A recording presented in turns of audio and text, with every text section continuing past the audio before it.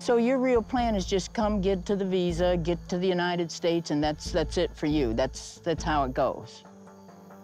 My plan is to get visa, come with you, work here, because if I work there, I can make a lot of money to make our studio art, because there, art is valuable, and here, art not valuable. So you will bring me to the US, because for me, as a painter, as a poet, there is no future for me here. You will bring me to the USA, and can guarantee my future there. It's all about your future? All about your future? I promised DB before that we will live in Rabat together. But for me, to be honest, what my plan was like going to the US and work there and collect money, because people there value the art and we can live there forever. I'm sorry. I love an artist and a poet, but I'm not supporting a man. I'm not going to marry someone that wants a visa. I'm not marrying someone that just wants a visa and go to the United States. So I will stop this.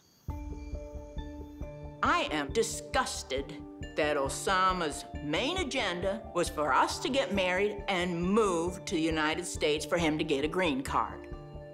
When did that come up in our 3 years of conversation? I'm using every last bit of my self-control not to knock him into next week. It's like, you're scum of the earth. You should be ashamed of yourself the way you treated me and lied to me. Okay. You said you would do anything for me because you loved me enough. No, you've done me dirty. You're nasty. You're not honorable. You're creepy, man. Yeah. I'm creepy. I'm bad. I'm ugly. I'm son of a bitch, okay? Is that good for you?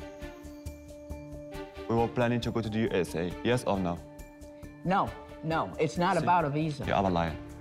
I'm not lying. I'm not lying. Here's what we talked about, straight up. We were going to live here, and as time goes by, I plan to go back, visit the kids. No. That was it. No, this is not what we Well, planned. now, you're a cold-blooded snake right now.